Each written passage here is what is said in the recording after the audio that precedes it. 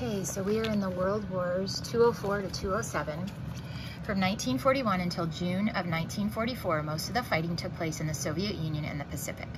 But in England, the Allies had spent 2 years building up a powerful force to invade and liberate Western Europe from the Nazis. People joked that the only thing stopping the island sinking under the weight of all the men and equipment were the anti-aircraft barrage balloons that flew over every military base.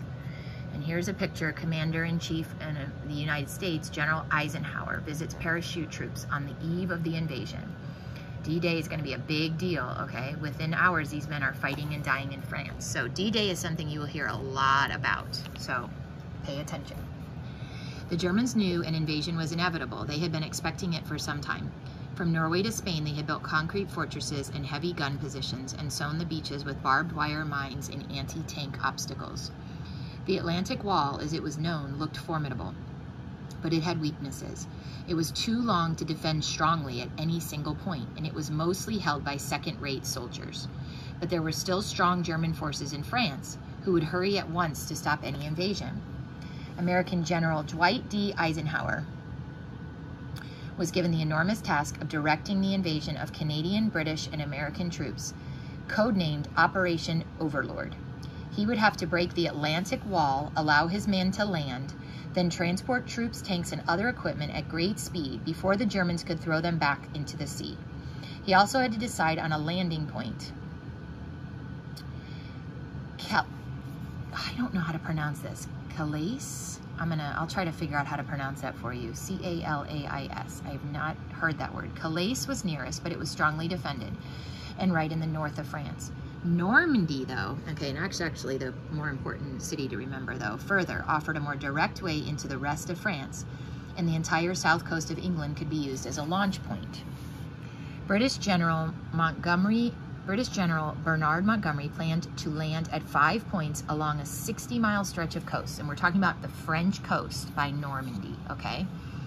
Troops would arrive by sea in landing craft, others by parachute or glider. Once they captured a beachhead, they had to be able to land further troops and supplies at great speed. The ports were too well defended to attack, so the Allies had to make their own landing jetties. 2 huge ones, codenamed mulberries, were built from concrete sections to be towed across the channel. Pluto, which was a vast pipe under the ocean, so P-L-U-T-O, see that, was laid down to provide fuel for the vehicles. Special weapons were developed to help the Allies in those first crucial hours. Sherman tanks were fitted with propellers and canvas flotation collars to allow them to float ashore. Other tanks had rotating flails of steel chains attached to their fronts to destroy mines buried on the beaches. Some tanks carried giant spools of fabric to be unraveled on soft sand to allow other vehicles to get off the beach without sinking. But most fearsome of all were Churchill tanks filled with napalm flamethrowers. These could shoot a jet fire of 110 meters, 360 feet, towards enemy positions. Okay, so a convoy of lighter planes, fresh off the boat from America, trundles through the streets of Liverpool. They are on their way to bases in the south of England during the build up to the landings. Okay, faking it. So finally the Allies, those are the good guys, right? Us, pulled off an amazing confidence trick. Fake fuel and equipment dumps, as well as landing crafts and airfields, were built in Kent, just across the channel from Calais. I gotta figure out how to pronounce that. To fool German reconnaissance aircraft and make the Germans think the invasion was really heading there instead. Radio signals for a non-existent new invasion army based in Kent buzzed across the airwaves. Even a small invasion fleet was assembled.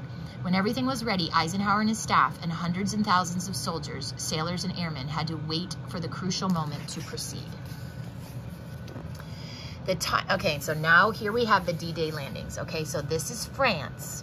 Okay, and let me see if I can find, give me a second. I want to find a bigger, I know we had a bigger picture up here of the whole, well, that's France. Okay, oh, here we go, sorry, this is what I was looking for. Okay, so here is France, okay, and so we're talking about this area over here, okay, and you can kind of see it now, there, Okay, that's France sort of sticking out in there. And this is where we're talking about that we're gonna land, okay? So the timing of the Normandy landings was crucial. Tides, weather, moonlight, all had to be right. By early June, everything was ready, but unseasonable storms lashed the channel. Then forecasters predicted a lull on the night of June 5 through 6. Eisenhower, his troops already packed into invasion ships and barges, could wait no longer. On June 5, a fleet of 5,000 ships moved out from the ports of southern England to assemble off the Normandy coast. That night, troops crowded into gliders and planes, and ground crews armed the fighters and bombers that accompanied the invasion force. In all, 9,000 aircraft took part. French resistance forces were tipped off via a coded message. Throughout France, railway lines and telephone exchanges were blown up to hamper German forces heading for the coast. The invasion began because, remember, Germany has occupied France, okay, and we're trying to get Germany out. German forces headed for the coast. The invasion began at 12:16 on June 6, known as D-Day, when 3 British gliders packed with troops landed just outside Caen, and I don't know if I'm pronouncing that right, C-A-E-N, on the edge of the invasion zone. Their task was to capture vital roads and bridges or destroy enemy strongpoints. For many soldiers in the landing crafts, the invasion began in a blur of seasickness, freezing spray, and noise from the guns of Allied warships and thousands of planes flying low overhead. By preventing attacks on the invaders, the planes were crucial to success.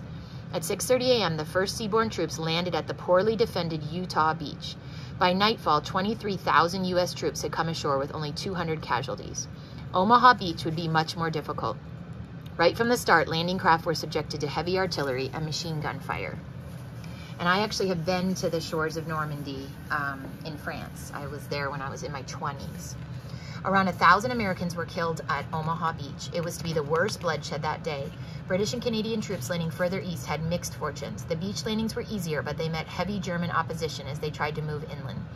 By the evening, 150,000 Allied troops had landed in Normandy. Casualties had been relatively light. Only 2,500 men in total were killed. Hitler was told of the Allied landings when he woke around midday. He was delighted. As long as they were in Britain, we couldn't get at them. Now we have them where we can destroy them. But his commanders on the ground were divided on what to do. Field Marshal Van Rundstedt, commander-in-chief of all German Western forces, wanted to let the Allies build up their forces before he attacked in strength. This, he hoped, would allow him to destroy more of his enemy's troops. His second-in-command, Erwin Rommel, wanted an early attack to destroy the Allies on their beachheads. But the Germans were still convinced that the main attack would come at Calais. It's driving me crazy. So they held back reinforcements. The Allies completely dominated the skies, annihilating German troops and tanks as they headed up to Normandy.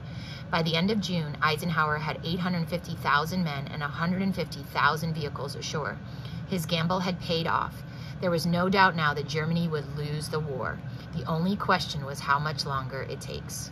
And here our American war photographer, this is a real picture, Robert Capa, took this close-up of Omaha Beach. And the very first troops to land at Omaha Beach are already pinned down by numerous machine gun fire from the high cliffs above the beach. So they're coming in to France's soil.